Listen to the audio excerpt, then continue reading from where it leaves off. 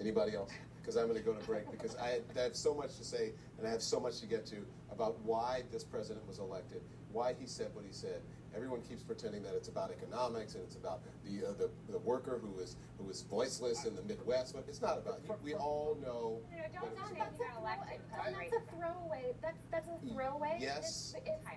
No, really not entirely, but it is a big part of how we got because it's for people who did not prioritize racism. Okay, are you going to tell me during this election that he didn't say racist things or exhibit racist behavior? No, even so if you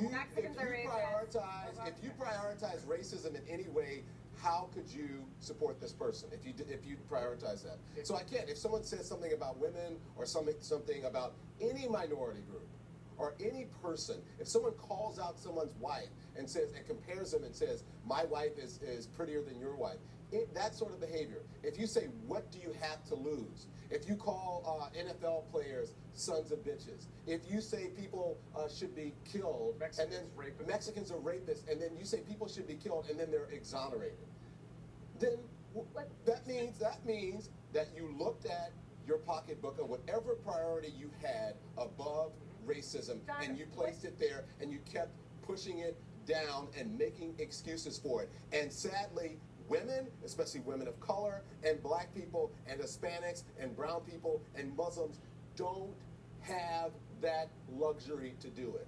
We'll be right back. I have